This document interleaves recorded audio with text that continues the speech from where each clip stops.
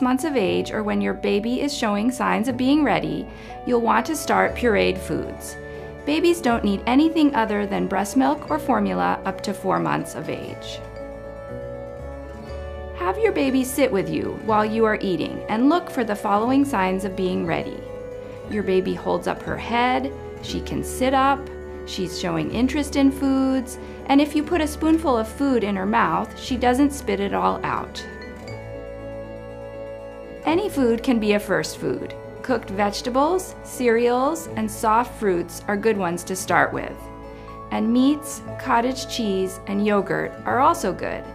Whatever you choose, most babies do best with a very smooth texture. All babies should be fed from a spoon or from your finger. We don't recommend putting solid food like rice cereal into a bottle. Many families offer breast milk or formula, and then some solid foods, and then more breast milk or formula. Start with just a couple of teaspoons each time. Increase to about a quarter cup of food 2 to 3 times per day during the first couple of months that you are introducing foods. The process is messy, so be ready. Is your baby eagerly moving toward the spoon and opening her mouth? Does she fuss when you take too long between spoonfuls? Then she's hungry. Keep on feeding. Is she turning her head away, spitting food out, or putting her hand over her face? Then your baby is full.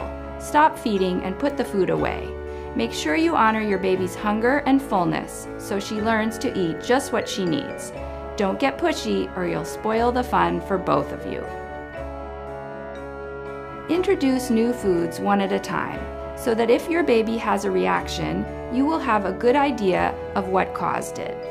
It's fine to add a new food every 3 to 4 days, and the latest research says it's okay to include peanut butter, fish, and eggs before 12 months of age. If your baby is allergic to a food, you will likely know by the 2nd or 3rd time you feed it to her. Signs of an allergy might be rash, vomiting, diarrhea, bloody stools, or wheezing. If you notice any of these things, hold that food and talk it over with your provider.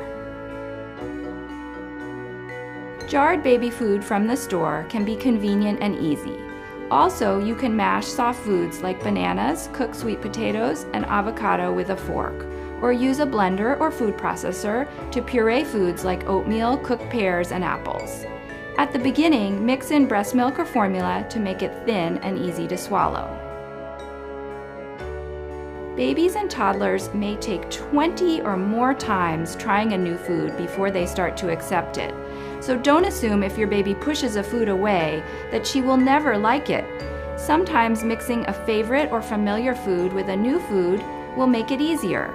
Babies who experience a wide variety of tastes and textures early in life will continue to eat and enjoy a wider variety of foods as they get older. It's important to remember that introducing solid foods at this point is not about getting lots of food into your baby. It's about helping her learn to love different foods and different textures. Breast milk or formula is still the main source of nutrition until 8 or 9 months of age. Continue to feed on demand and expect at least 4 to 6 breast or bottle feedings per day. Most babies will go 3 to 4 hours between feedings, and many will sleep through the night. Don't switch to whole cow's milk until after the first birthday.